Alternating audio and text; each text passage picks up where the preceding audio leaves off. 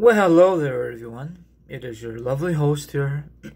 It is Team RI. And how's everyone doing on this Monday's edition? Is that time once again for a wrestling review. This time around, it is SummerSlam. So, follow me on TikTok, follow me on Twitch, Twitter, my own Facebook page, and Instagram. Those ones I mentioned will be down below. So, sit back, relax, put your feet up, grab some meat, grab some drink. Now, if you don't do like that, maybe you want to chill like a villain and hear my thoughts, my opinions on the SummerSlam review. Let's get on with it. Now, there are, 8 matches last night? SummerSlam, the Thunderdome, very interesting. I'm glad they have brought back the pyro. I missed that because they can't do it at the Performance Center because the Performance Center is so flippin' small. So what are your thoughts so far on the Thunderdome? I know they did it this past Friday and last night. I guess they're gonna keep doing this until October. Okay, first win is a kickoff. The WWE US Championship is up for grabs. Apollo Crews versus MVP. A lot of you say this should be on the main card, but maybe next time. Apollo Crews regained his US title, so that means he's still your US champion. I mean, it is an okay match. You know, it's like as an appetizer for the main card, the main show.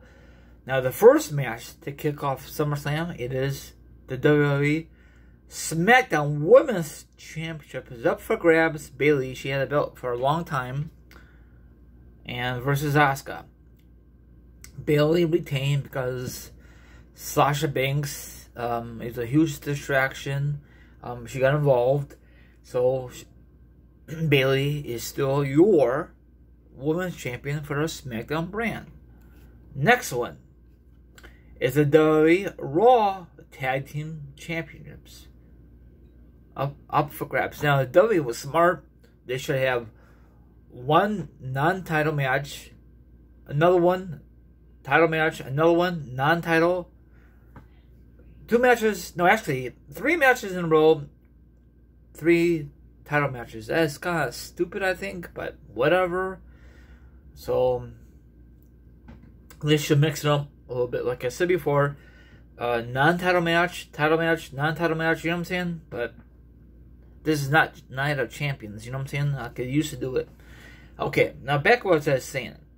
The Street Profits are still your Raw Tag Team Champions. Eventually, the other groups will become the new Tag Team Champions, but it's not their time. So, what's your thoughts? That match was okay. It had a great moment. You know, it was not the best. You know, I know a lot of you don't like the Street Profits, but if you like it, then don't watch WWE anymore. So, it had some good spots. Some of them were not very good. To my best there. Next one, it was no disqualification. Loser leaves WWE. Mandy Rose versus Sonya Deville. I guess they changed it. The original stipulation was hair versus hair.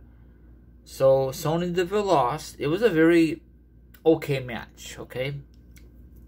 So Sonya Deville lost. You know she'll be back eventually. I think she just takes some time off. What happened with her recently with a stalker, so probably she's got to deal with that. So, next match is a street fight. Seth Rollins versus Dominic Mysterio. Rey Mysterio was on the side. Eventually, Rey Mysterio got involved. They had the wife top of the ramp. And the cool part is Seth Rollins dressed up as Rey Mysterio. You know, that purple ring gear back in the day from WCW days. I think Halloween Havoc. And also, Dominic paid his tribute to Eddie Guerrero. I'm sorry, Kambacha. It was great frog splash, but of course, Eddie Guerrero did it better than Dominic. It was a pretty good thing. He did a 619, but he did not pick up his first victory. Eventually, he will. So hopefully, this feud is over with. So next match is our WWE Raw Women's Championship is up for grabs. Asuka versus Sasha Banks for Sasha Banks Women's Championship. So Asuka won, and Bayley did not help Sasha Banks. So does that mean that team's gonna break up finally? Hopefully, because this Sunday coming up, they got to defend the women's tag team belts at a Payback coming up. 2 back-to-back pay-per-views. That's kind of stupid of me, but whatever. So you could tell that Sasha Banks was not too happy with Bayley. So maybe someone's gonna get very mad, and maybe Sasha Banks will challenge Bayley for her belt down the road. Maybe she gotta do a double duty at Payback, but we'll see. So it was a pretty good match, you know. I'm glad for Asuka got her belt back. She, you know, a lot of people don't like her, but whatever. Next match is the WWE Championship. Drew McIntyre versus Randy Orton. It was a pretty decent match. How Drew McIntyre won was a backslide. 1, 2, 3. You never saw it coming. I guess that's a theme for WWE right now. I'm glad that Randy Orton didn't win because he did not need this victory late in his career. Someone's going to break Ric Flair's record. It's going to be Charlotte Flair, Charlotte Flair, Randy Orton, possibly down the road, John Cena. Hopefully that's not the case. I think only one person deserves to break Ric Flair's record. It's his own flesh and blood. Only one person I could think of could break Ric Flair's record. The only flesh and blood, it is Charlotte Flair. That's the only one I could think of. I don't like Charlotte Flair because she's overrated. Next one is the main event. It's the WWE Universal Championship Falls Count Anywhere match. It was a very good, unique match. They use weapons. They use this. They use that. So Braun Strowman lost the belt to A.K. Bray Wyatt, A.K. The Fiend, however you want to say it. So he won. He got his belt back. So that's awesome. Out of nowhere, guess who came back? Roman Reigns.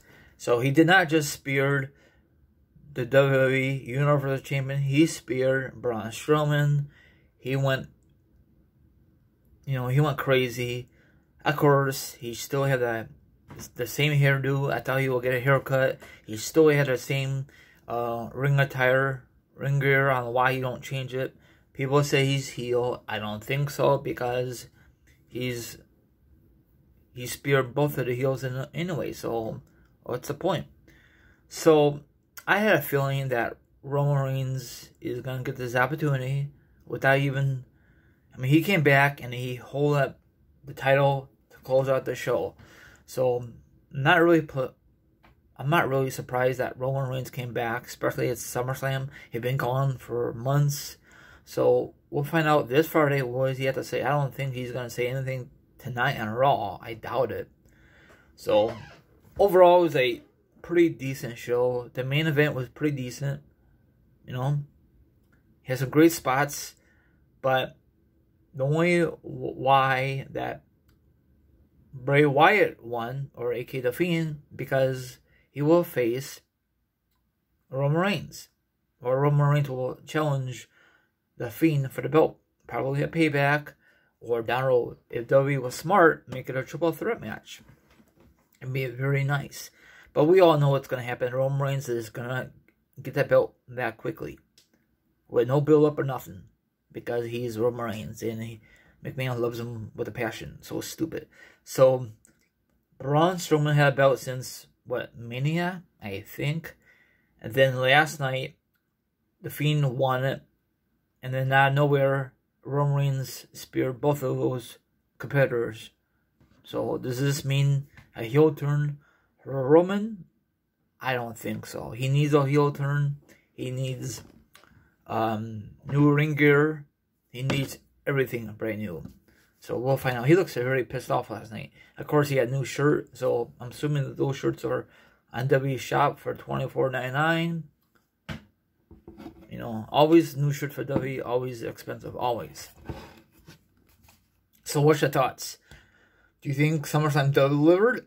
Or do you think NXT delivered? Probably a lot of you are going to say NXT delivered more than WWE SummerSlam. So what's your thoughts? Everyone out there, have a good one. And I'll be back tonight for the return of wrestling news and all that mumbo jumbo. So